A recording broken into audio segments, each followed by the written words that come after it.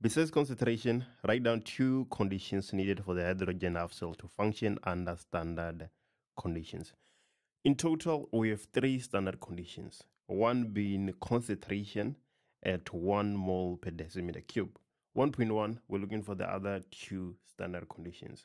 That is pressure.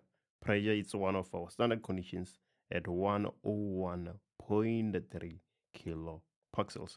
Another standard condition we have is the temperature at 298 kelvins or 25 degrees Celsius. That is the answer to 1.1. Let's go ahead and take a look at 1.2. Give 2 reasons besides being a solid why platinum is suitable to be used as an electrode in the above cell. So as you can see here, where there is hydrogen gas, platinum is used as an electrode. Let's talk about why that is so. Hydrogen gas, as the name says, hydrogen gas. So it is a gas and we need our electrode to be a solid. But apart from platinum being a solid, what other properties does it possess? Platinum does not react with H+. So that is one of the reasons why it is being used as an electrode. And another reason is that platinum is a conductor. Platinum is a conductor. At 1.3, we're supposed to write down the name of component Q. This is a galvanic cell and component Q should be a salt bridge. So there we go. We have a salt bridge in 1.3.1 and 1.3.2. What is the standard reduction potential of the X half cell? Right, this is for 1 mark. And when you are familiar with this kind of questions, you're going to be able to answer it without any difficulties. But here we sort of have to take the long route so I can show you what is happening. Let's look at the information we have. We are told that the initial EMF that is registered is 0.31 volts. So the EMF of our cell initially is 0.31 volts. Right, now let's look at our setup. This is the positive electrode and this is the negative. In a galvanic cell, the positive is the cathode and the negative is the anode. So what are we saying? We're saying that the potential of our cell can be determined by saying the potential at the cathode minus the potential at the anode. So what is the potential of the cell?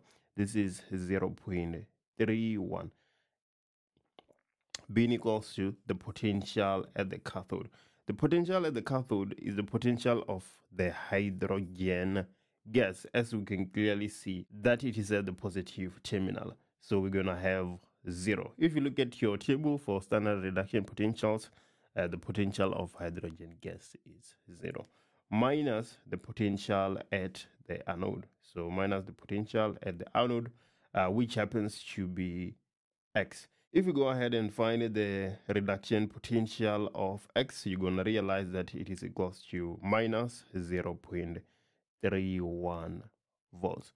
So this is the answer. It is for 1 mark because it is easy to see without doing any calculation.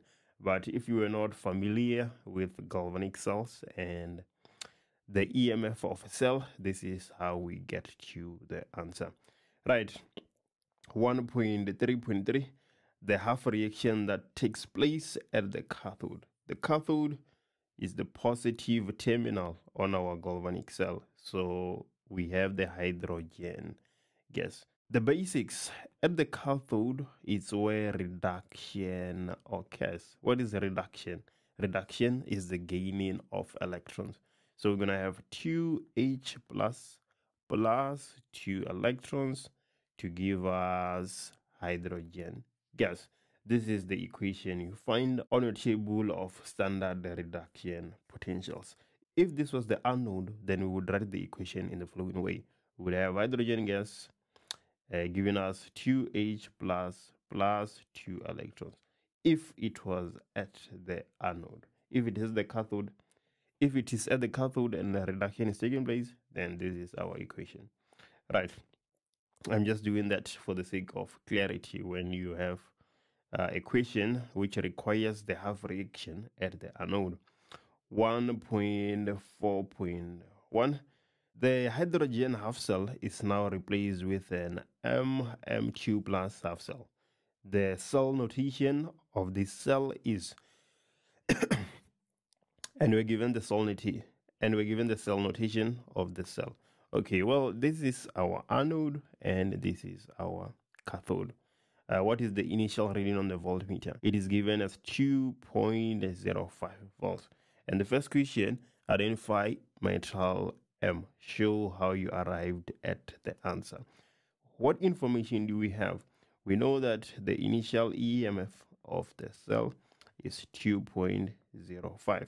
We also have the reduction potential of X. We calculated it in 1.3.2.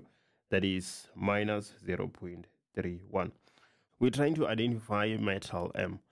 If we find the reduction potential of metal M, then we're going to be able to go to our standard reduction potential table and see which one it is with ease.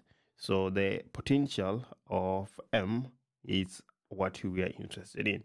So what can we say now? We can say that the reduction potential, not the reduction potential, but the EMF of our cell is equals to the reduction potential at the cathode minus the reduction potential at the anode.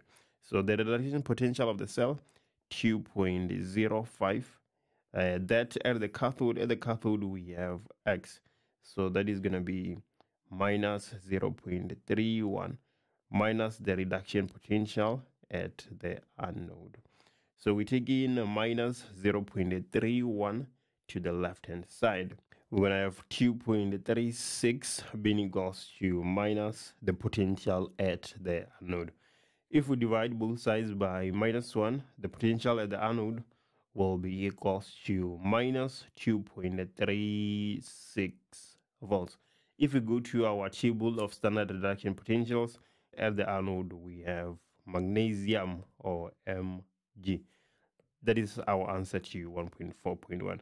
1.4.2 is the cell reaction exothermic or endothermic. In a galvanic cell, the reaction will always be exothermic. Right, 1.5. The reading on the voltmeter becomes 0 after using this cell for several hours. Give a reason for this reading by referring to the cell reaction. Well, the cell reaction reaches equilibrium. That is why the reading on the voltmeter becomes 0 after some time.